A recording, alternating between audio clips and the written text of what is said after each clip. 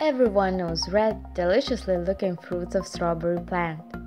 The pathogens causing diseases of strawberries are spread together with the plants and cause various problems for strawberry growers.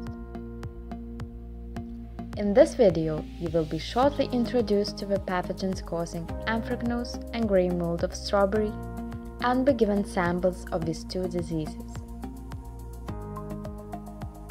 Strawberry anthracnose is caused by several Colletotrichum pathogens and could result in yield losses up to 80%.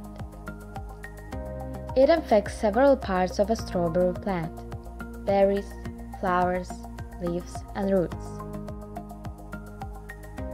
The optimal temperature for its development is from 26 to 32 degrees Celsius. Under rainy and warm season conditions, disease spreads very quickly and may destroy the entire plant.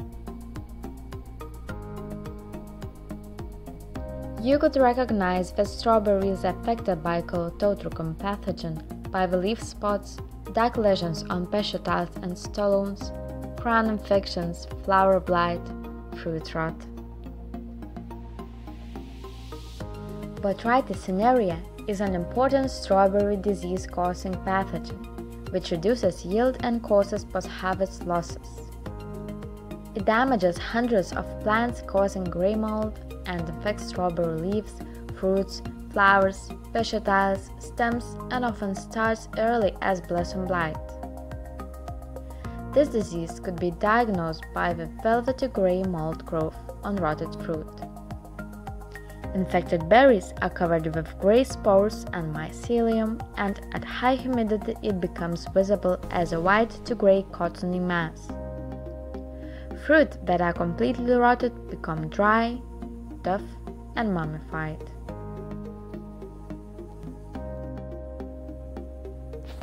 Now let's have a short quiz to check your knowledge.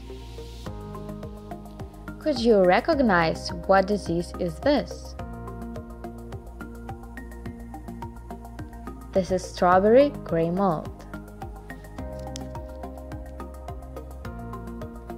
Name the pathogen responsible for the grey mold in strawberries.